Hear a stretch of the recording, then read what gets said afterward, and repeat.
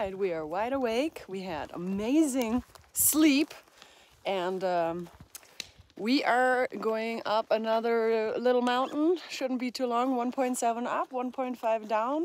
And Chap decided to take the road walk because there is a chance of some snow and ice still.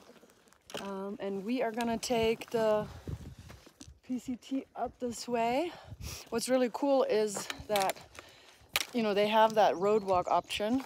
It is actually supposed to be equal amount of mileage for those that don't want to go up out in Mount Baden-Powell and like all this other stuff. So he's gonna take a little bit of that road walk, which we're gonna be on later on anyway because there is a closure due to frogs. But for now, we're going up the PCT.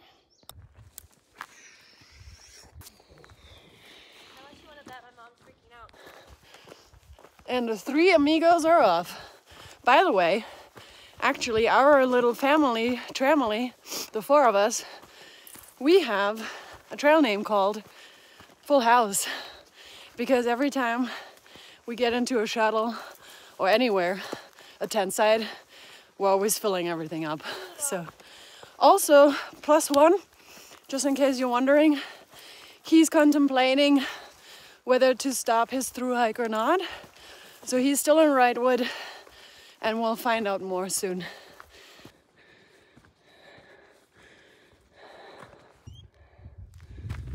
And then nice blowdown already.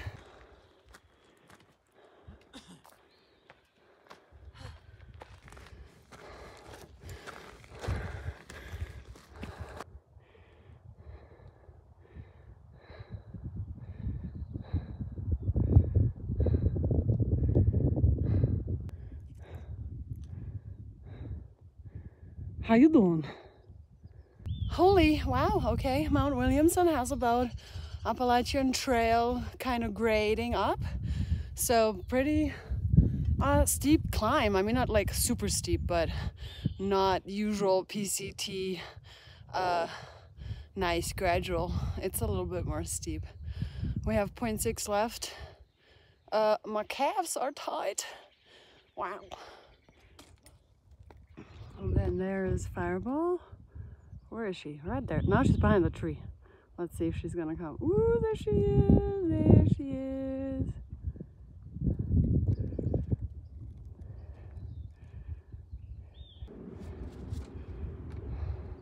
Look at those clouds.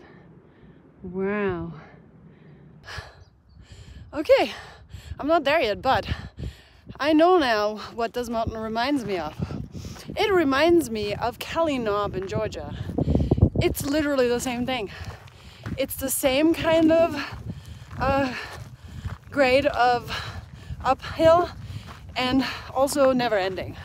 So yeah, this is the PCT's Kelly Knob, Mount Williamson. And we're not even going all the way up. The PCT doesn't go to the peak. It goes almost, and then it goes around it. That's the thing on the PCT a lot. The PCT doesn't go often to peaks versus on the AT, we often go to peaks. So another example of a comparison.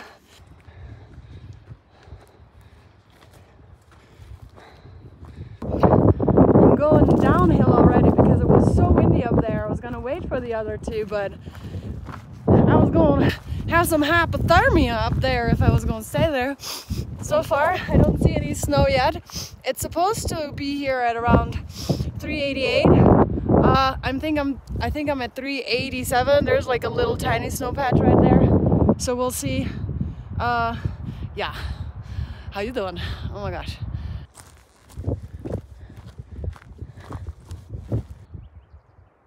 Well, there it is.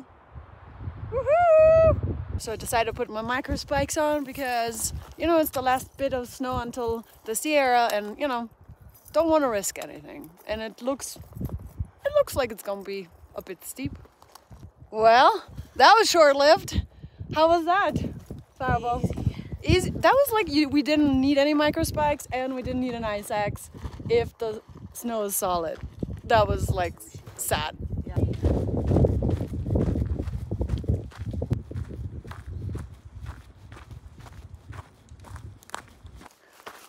All right, so I wanted to talk about why I like to stick to the PCT. Yeah, I think we mentioned it in Chap's Live. There was a couple that asked me in particular why we're always taking the hard way, which is the PCT. A lot of people have options to take sideways or skip sections and all those things. And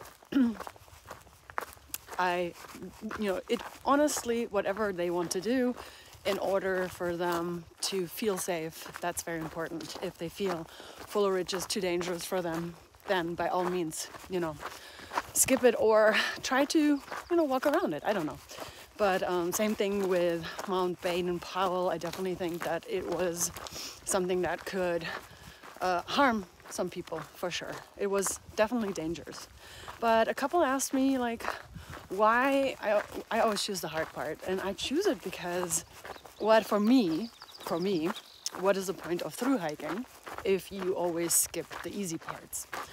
For me, whenever I do something difficult, I learn from it, as well as it makes me way more confident. So if you followed my journey of the PCT so far, you know that on the first day of Mount San Jacinto, we practiced wearing our eye sack, having our eye sacks as well as our micro spikes on, and I still slipped. And I felt very, very self-conscious. I did not feel confident whatsoever. And so that is why we didn't do the PCT part of the Apache Peak, the side part. We actually went over the peak, which is cool too. So we have continuous footsteps, and that was only a few hundred yards. It wasn't even anything close to mileage, but I felt very self-conscious, and I felt very not confident. And so I didn't like that feeling. And so once I did Fuller Ridge, I felt pretty confident. I hadn't practiced any self-arresting or anything like that. But when I did yesterday, Mount Baden-Powell, I didn't mention it. I think I just put some notes in there. But when I glissaded down one of those crazy downhills, I practiced my self-arresting so many times. And I feel incredibly confident now. And I wouldn't have felt that if I had skipped it. And again, I'm not saying it's not okay to skip it when you feel it's dangerous. I mean, that's what Chap is doing today. He didn't want to deal with the snow. He felt it's too dangerous for him, and I respect that. For me personally, I learn a lot from it. So that's it. But some people, they say that we are encouraging people to do dangerous things by telling them they need to not skip. That's not what we say. What we say is look at it for yourself. See if it is dangerous. If it's dangerous, don't do it. If it's not dangerous for you, do it because it makes you more confident. I think if fear-mongering is rampant on this trail. About some little things like this right here. This was nothing. And honestly, skipping this wouldn't make any sense because honestly there was nothing to it. But I understand Fuller Ridge, and I do understand Mount Baden-Powell. I do understand if people skip it. But what's really great about the PCT is that it gives you alternate routes, which allows you still to have continuous footpath, which is really what's most important for me in this trail. I know I'm probably not going to be able to hike the entire PCT, but I am planning to have a continuous footpath. So whether that's alternate routes and things like that. Anyway, that's 4 minutes of me talking. Sometimes I kind of go and talk about it, but I want to talk about it because we really don't want people to do anything that they feel is dangerous for themselves. But, I do think it is helpful to sometimes do things that scare you as long as you're safe. Because then you feel more confident. And that's what I do. I feel very, very, very confident about my self-arresting abilities right now.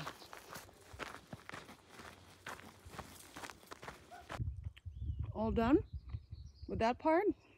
Back on PCT. And Chap's right up there. So we are still on the PCT. There is going to be a section called, it's not called anything, it's just a 4-mile closure of the PCT because of some endangered species of frogs. So we're just walking up to that point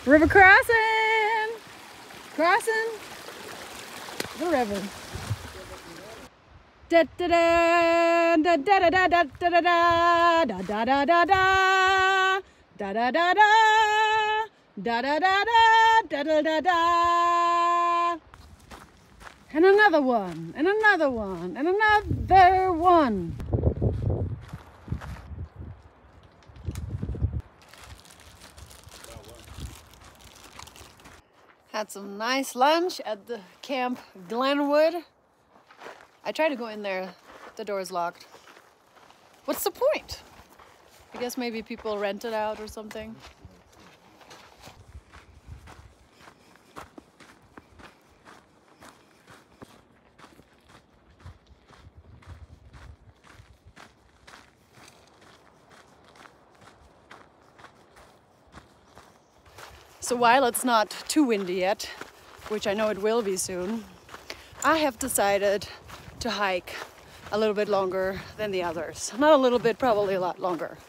There's so many reasons. Reason number one is my sleeping pad is not in a good condition, and I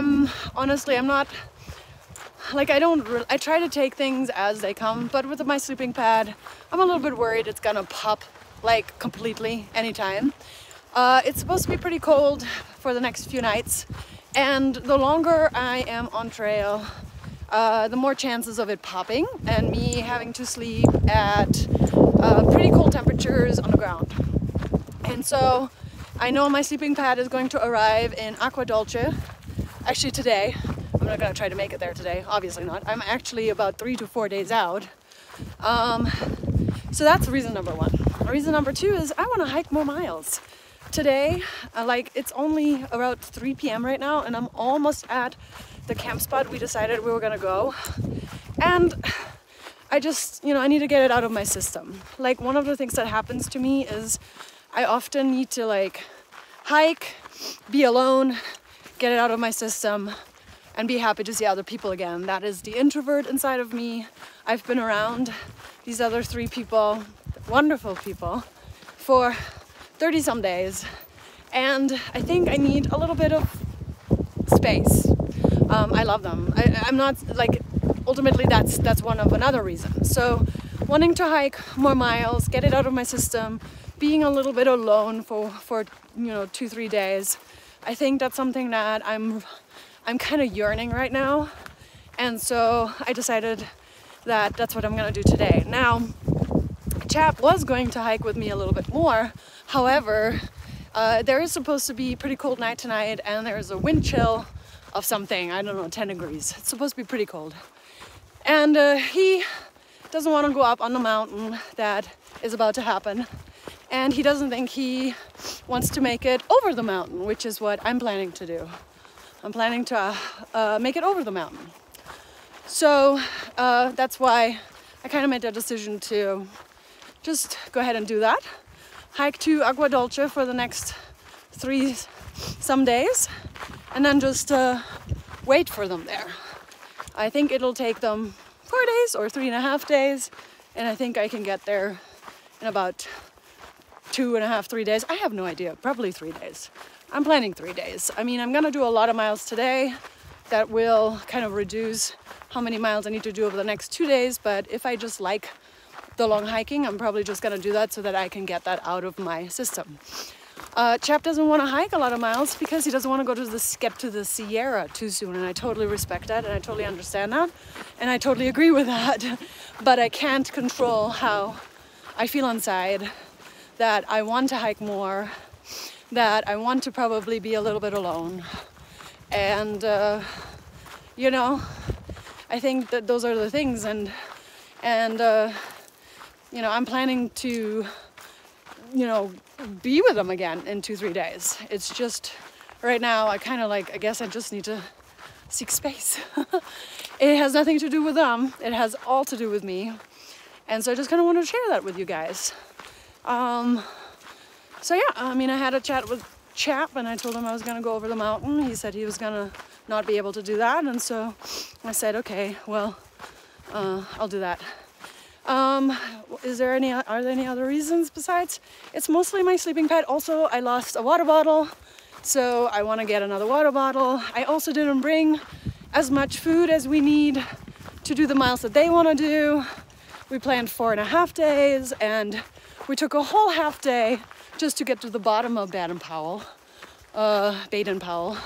And then, it's just, I think I would be able to make it with my food, but I don't know if I have enough. So anywho, I'm gonna listen to this later on to see if you can hear everything, because it is windy. If not, I'll re-record it. But that's the status, and now I'm gonna be in Roadrunner mode. Yeah.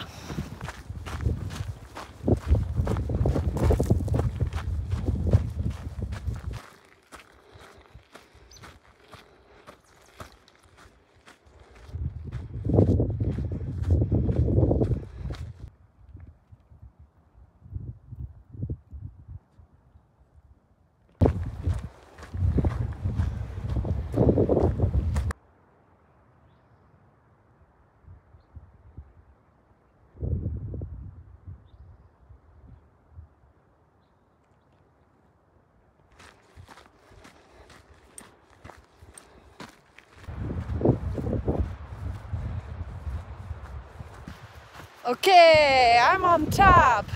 6,770 feet. I guess now it's gonna go back down, and I think this is the windy side, so I hope you can hear me.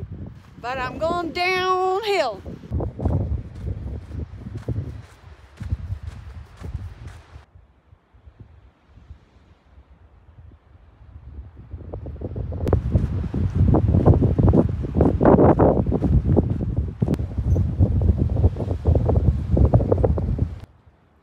This is the golden hour, honestly. It's so beautiful. Wow. So that completes my day. I was going to not do a video, but the lady next to me is talking on her phone really loud, so I guess I don't think it's sleeping time yet. Had a really good day. I don't know exactly how much I hiked. I think it's around 31 point something miles. I feel really good.